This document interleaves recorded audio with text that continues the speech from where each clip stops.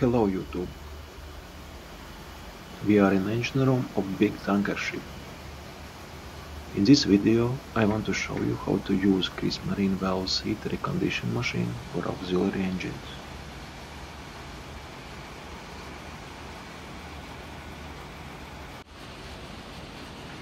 Here you can see three engines, which are turning 900 kW generators each.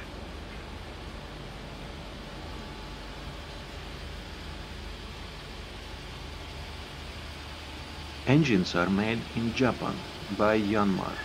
They are 8-cylinder, 4-stroke, turbocharged and are using heavy fuel oil, which basically is heated up asphalt.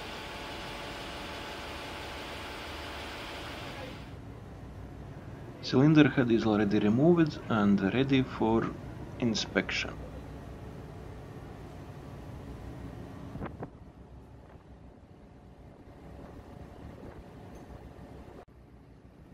I already removed valve cutter and now taking off springs and rotor caps.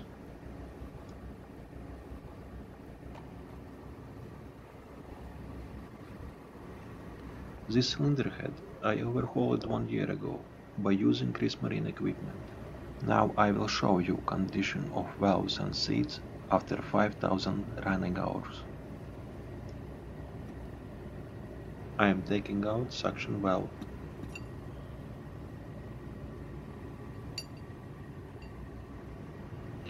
Here is light carbon layer on the valve stem, which is normal. There is no valve leak signs.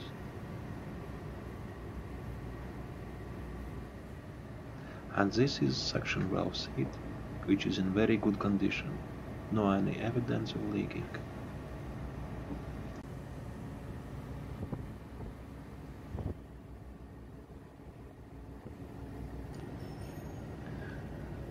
I am taking out second suction valve.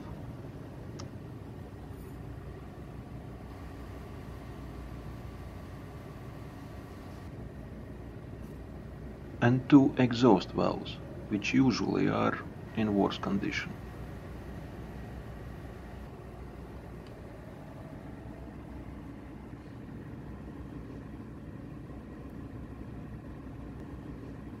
Cylinder head is upside down and I already reconditioned both suction valve seats of the Yanmar. They are looking as brand new.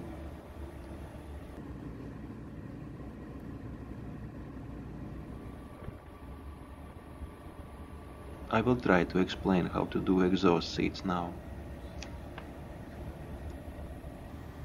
First, you have to use supplied cleaning tool, which removes carbon deposits from valve guide edge, creating conical surface. This ensures that pilot spindle will perfectly centered, even if the guide is slightly oval. I am applying slight downward pressure by hand and turning cleaning tool clockwise. Now when edge is clean, we can insert pilot spindle. This is pilot spindle, which have stabilization support with 3 pistons.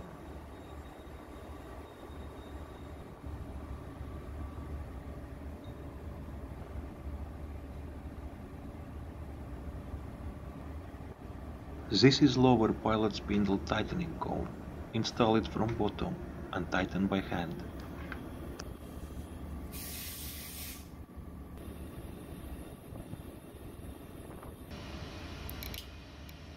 By loosening locking screws, pistons are moving outwards and are in contact with the wall.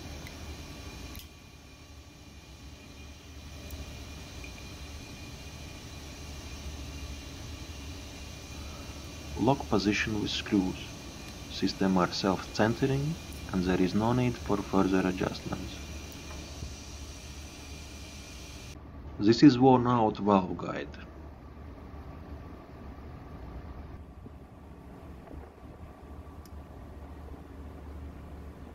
I am checking them when they are in place by this self-made calibration tool. Nominal ID limits for new guide is from 14 mm dead plus 24 microns. Maximum usable ID is 14.28 mm. To be on safe side, my tool is 14.15mm OD, so that guide will not reach limit until next engine overhaul, which will be after 5000 running hours. I think after so much boring information you need to relax, so I will show you some birds.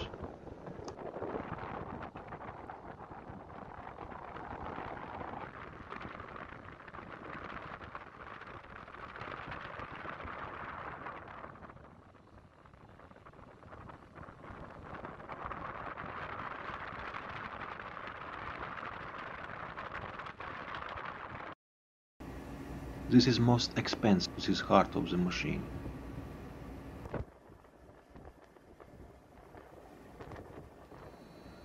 I am screwing machine into pilot spindle.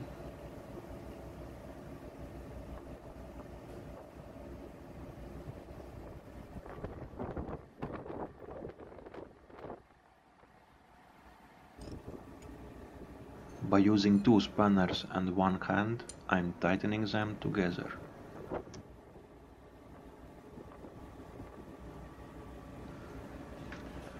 Machine has tool holder bracket with tiny turning bit in it. Slide is moving between guides from factory preset angle. After machining, seat will be 119.7 degrees.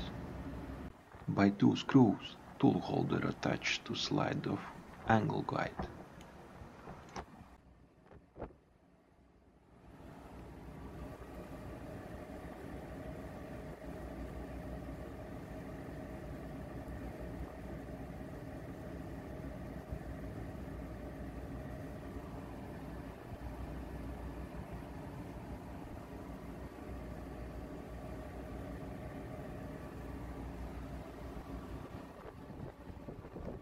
Machine is run by frequency controller.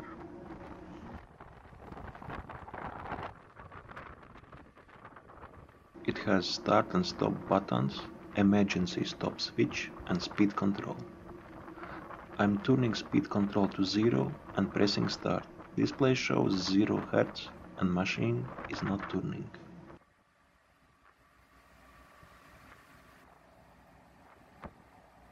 I am now increasing speed to 4 Hz and observing if everything is fine.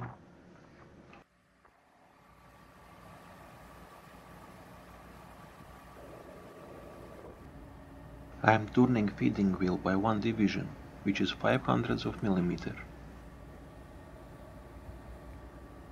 Checking if clutch is tight and pressing start. Speed is set to 60 Hz, which corresponds to 250 RPM.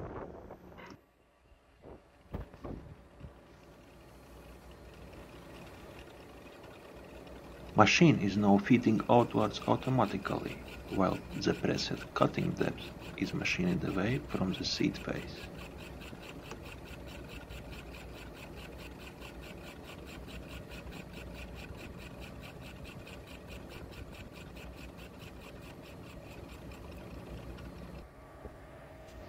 More machining is required.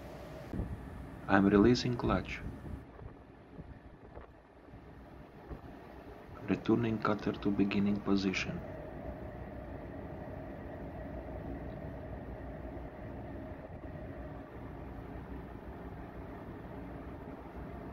Tightening clutch, feeding in, and pressing start.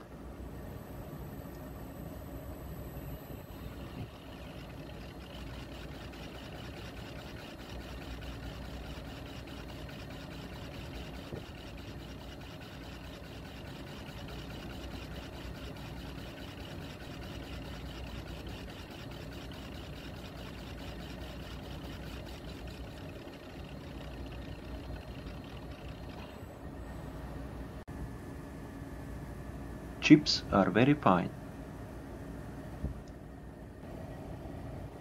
And we are done. Quality is amazing.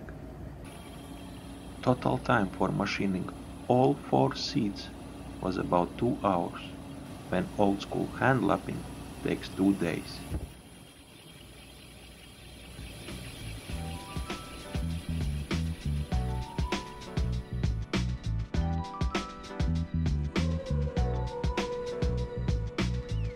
Thank you for watching, and I hope this video will help young and maybe not so young third engineers in their future auxiliary engine overhauls.